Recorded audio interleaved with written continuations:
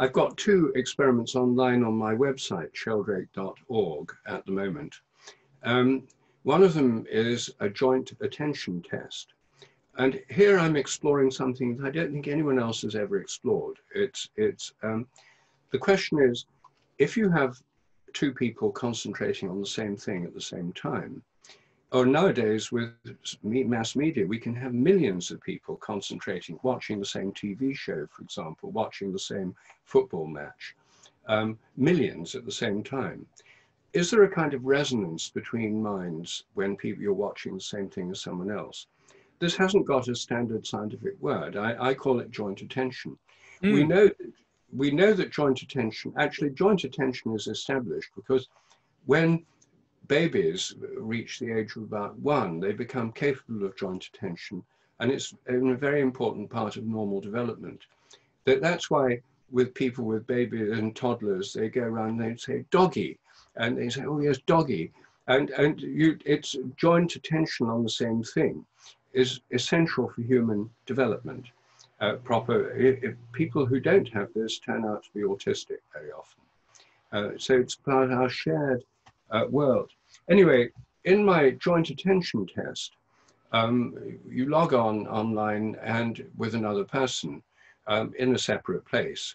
And then there's a series of trials where in each trial you're shown a picture. You're just watching the screen, a picture appears. And at random, your partner may be shown the same picture or a different picture. There's a different pair of pictures for each test. Each trial lasts only 10 seconds. The whole test lasts 3 minutes. So then what you're asked after 10 seconds, one of the people is asked, was your partner looking at the same picture? Okay. And you click same, different. You're right or you're wrong. By chance, you'd be right 50% of the time. Yeah. In these experiments, it's coming out significantly above chance. It's not a very big effect, but it's very significant.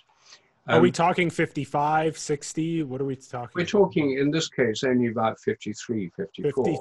But with thousands of trials, it's very significant. Yeah. And anyway, I'm doing a new test at the moment comparing different kinds of pictures. It seems to be working better when you're looking at pictures of faces than landscapes, for example, perhaps because it's more engaging. Oh, interesting. So anyway, that's one of my experiments, looking at a new phenomenon. And then, of course, I want to scale it up. What happens if you've got 10 people looking at the same thing, or 20, or 50, or 100? And of course, you could do this live on TV as well, where you could do it with millions. Yes. This would have an enormous effect in interpreting what's happening in modern culture, which involves huge amounts of joint attention. Yet this is completely unexplored, because the standard materialist assumption in science is that minds are nothing but brains, and they're insulated inside heads. So what you're thinking and looking at has no effect on me at a distance, because that's impossible. Your mind's nothing but the physical activity of your brain. The second experiment that I'm running, which I invite people to take part in, is an experimental test of telephone telepathy. More than 80% of the population say that they've had the experience of thinking of someone who then rings. And they say, that's funny, I was just thinking about you. Or they just know who it is when the phone rings before they've looked at the caller ID or answered it at the phone. It's a very, very common experience. It works especially well with people who know each other well. Telepathy is about people who are bonded socially. Now, for 100 years or more since the invention of the telephone, people have observed this. But the so-called skeptics, the dogmatic skeptics, have said, oh, well, it's impossible that it's really telepathy. That can't happen because minds are just inside brains. It's impossible for them to have an influence at a distance. It's nothing but coincidence and selective memory. You remember when you're right, you forget when you're wrong, and so on. Anyway, I've developed a test to test that. And how the test works is you register on my website, sheldrake.org. You put in the names of 2 friends or family members, people you know well, and their telephone numbers. The computer then, at a randomized time, picks one of these 2 people at random, calls them up. So say I was doing the test and you were one of my callers. Yeah. Say my wife Jill was the other one. you get a call saying, this is Rupert's telephone telepathy test. Please think about Rupert. When you're ready, press 1. You press 1. My phone then rings. The caller ID says telephone telepathy test. It says, one of your 2 callers is on the line right now waiting to speak to you. Press 1 for Alan, press 2 for Jill.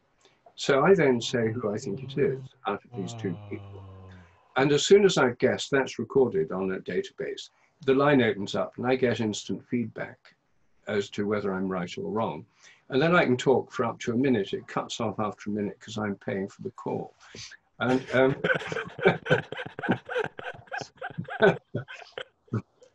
and this test is giving, very significant positive results. In my earlier versions of the test, I had 4 callers, and there the chance rate's 25%. And we were getting average rates of about 45%, with hundreds of massively significant statistically. Yeah. And what I'm trying to do at the moment is to find out if people can get better at this by practice, and if so, how they practice, how they can develop their intuition. So what I'd like to say to anyone listening to this is that if you're in the US, Canada, or UK, or Italy, the test doesn't work anywhere else at the moment, then check it out, try it with your friends. It doesn't take very long, about 10 minutes of your time to do one of these tests, spaced over an hour and a half or a couple of hours. And I'm inviting people to try and find how to train their intuition. I don't know how to train it. I'm not that good at these things. I score above chance, but I'm not brilliantly intuitive. So I'm asking other people to help with this. And in fact, it could turn into a competition. Who's got the best intuition training system? Yeah, a global competition. And well, it could even end up, if people find they can practice and get better at it, it could even end up with a telepathy Olympics. Who's the most telepathic person in the world? Yeah. And then I think when we get to that stage, all these boring old skeptics who just say, oh, it's possible, the evidence isn't there, it doesn't exist. They'd still exist, but they'd become like the Flat Earth Society. Just fringe group. They are a fringe group anyway, but they pretend they speak for the science establishment. They don't really, but they pretend to. Anyway, here's a way forward. What you just summarized there with the joint attention study and the telephone telepathy study was basically the essence of what I was getting at with actually when you plant a flag beyond the edge, and then further is you actually, you yourself create the tests to further prove the hypothesis, and then try and inspire other people around the world to not only participate in your test, but also create their own tests to try and prove these hypotheses. And also, I actually really appreciated the structure of the 2 that you spoke about. It's very important. First of all, the joint attention study, I really like how for both of them that you can crowdsource people from around the world. Well, US, UK, and Australia and Italy. Italy, that's the telephone one. The joint attention test works everywhere. So works everywhere. So this is a big deal, because if you can get people from India and Brazil and Russia and all these other countries around the world that can do the joint attention one and beyond, let's see if we can get people around the world doing these.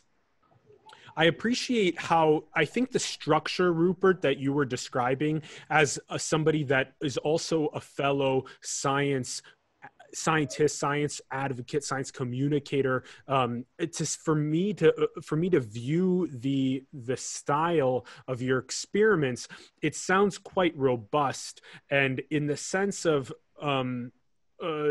even getting small incremental differences of training intuition. You can't pick up a basketball and just walk onto a court and start shooting 3-pointers. You can't pick up a violin and just start playing Mozart. You have to train your intuition.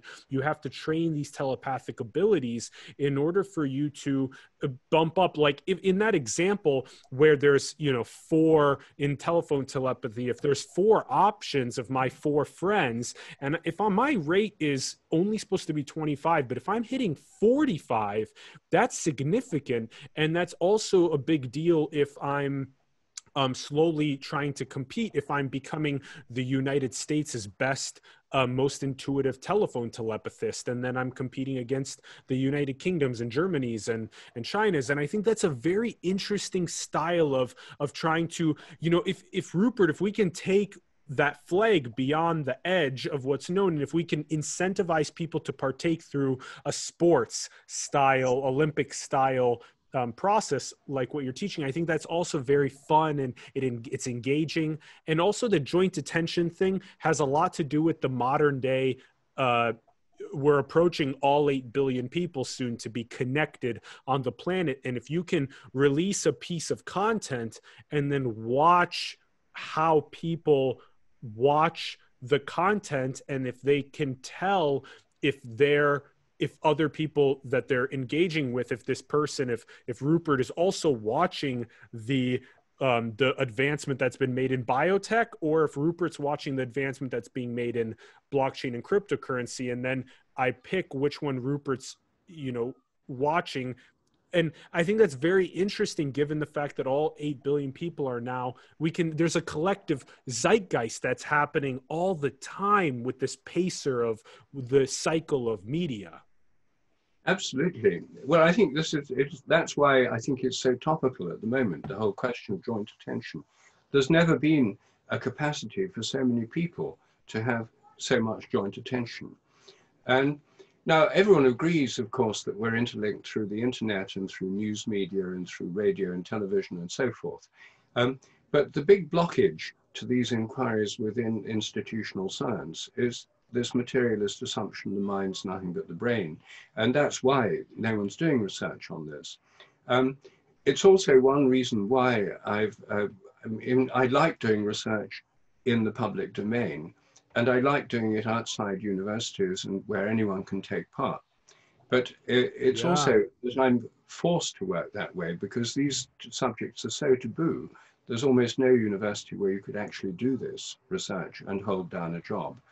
And, because the opposition to these things is very, very strong from dogmatic materialists.